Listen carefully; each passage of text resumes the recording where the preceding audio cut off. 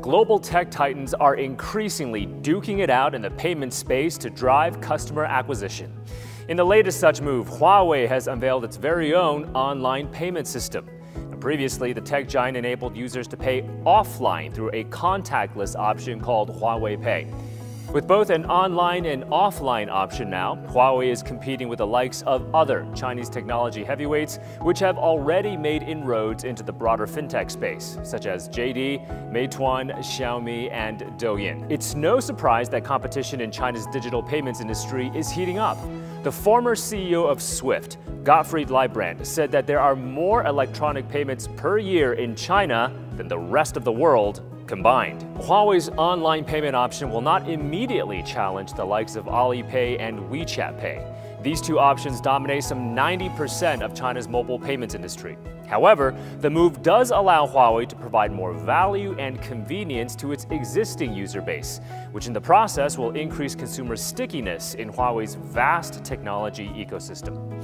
Indeed, all tech giants aim to better lock in their users to their own brand ecosystems by moving into payments and fintech. It's important to keep an eye on China's digital payments industry if you want to spot key industry trends.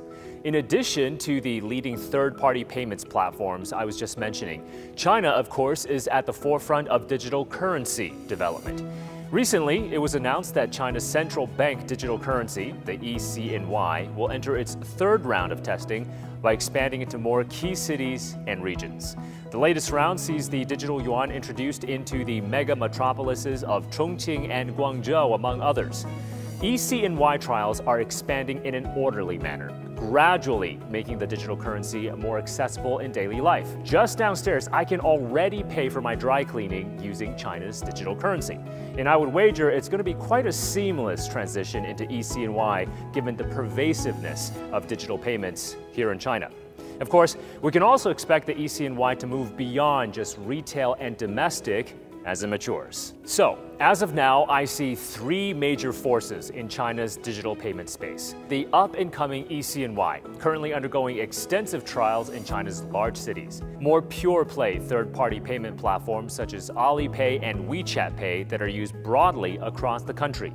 And niche third-party payment options such as the likes of Huawei, Douyin, Meituan, and Xiaomi, which currently focuses on enhancing consumer experience, stickiness, and loyalty to their respective brands, products, and ecosystems. As we enter into the IoT age, and the era of virtual worlds such as the metaverse, will tech giants that have a hardware edge such as Huawei and Xiaomi be able to finally challenge the mobile payments dominance of Alipay and WeChat Pay? Time will tell, but may the most creative payment models win. Overall, I'm expecting new and innovative business models to arise from the competition we see in China's digital payments industry, which, as it further speeds ahead, will unlock more consumption potential and demand in the world's second largest consumer market.